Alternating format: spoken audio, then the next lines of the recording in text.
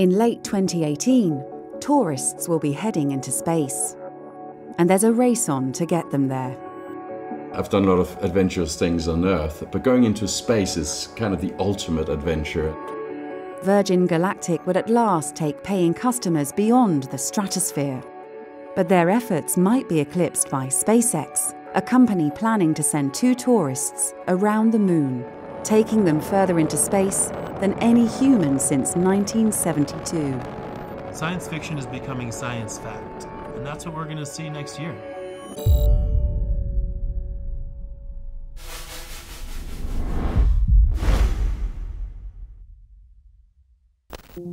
The first that will happen when you are in space is just a feeling of weightlessness. Being free like a bird, no strings attached. Watching the beautiful Earth, the blue waters, the land masses, the darkness of the universe in the back. I can't think about a better place to be. There's a new breed of would-be astronauts for whom the sky is no limit. It's very difficult to be an adventurer on Earth today. Most of the world is already discovered. I've certainly done my part in traveling around the world. But space, that is where the true frontier is for us in 2018, being adventurer. That's where we gotta go. But it's not in everyone's reach.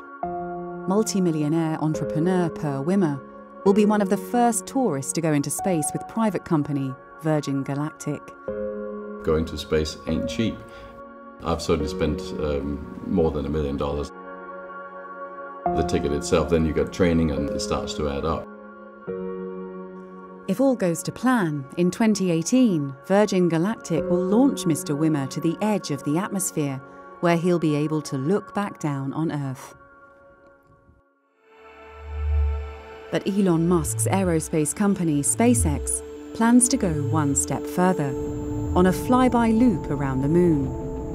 It's orders of magnitude more difficult to get to orbit or to go around the moon. The energies, the fuel, the power, the materials are on a whole different level. We have a liftoff, 32 minutes past the hour. Liftoff on Apollo 11. Only 24 astronauts have ever made the almost 240,000-mile voyage to Earth's nearest neighbor. In 2018, 2 paying customers could be the first humans to venture that far into space for over 40 years. But this mission is shrouded in mystery. They've not disclosed who's actually going, but it's someone with the means of paying for private rocket launch and a trip that has never been done before.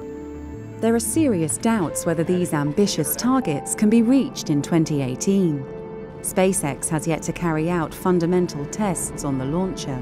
But if these missions do go ahead, they'll be dangerous ventures. Only about 550 people in total have ever been to space, and launching is still a risky endeavor. Until we get that perfected, it's going to be one of the challenges private space companies face. Obviously a major malfunction. 18 people have died in spaceflight, and one of Virgin Galactic's own test pilots lost his life in training in 2014. Once you're in space, everything from orbital debris traveling at 17,500 miles an hour to the loss of bone and muscle density, which could have detrimental effects to your health. You have got to take risk. You are pushing the boundaries. Family, friends, they tend to be more concerned. I have signed a letter of consent. I take on the risk, but I'm aware of what I'm doing. This boom in the commercial space industry marks a new era in space travel. The fact that the private sector has to compete with one another requires they innovate, and that will help drive down cost. This is extremely important for revolutionizing access to space. As more and more people go to space, and we master space tourism, that's going to enable whole new economies in space. We'll be able to go to the moon, to asteroids, to Mars, all because we lowered the cost of access to space. I could see space travel being open to the masses within a decade. And opening space up to the masses may have an impact on the way humans see the Earth itself. When Apollo 8 came around the dark side of the moon and saw Earth for the first time as a whole disk, that gave us a sense of how small we are. Space tourism has the ability to help change humanity's perspective on what it means to be human and what it means to take care of the Earth.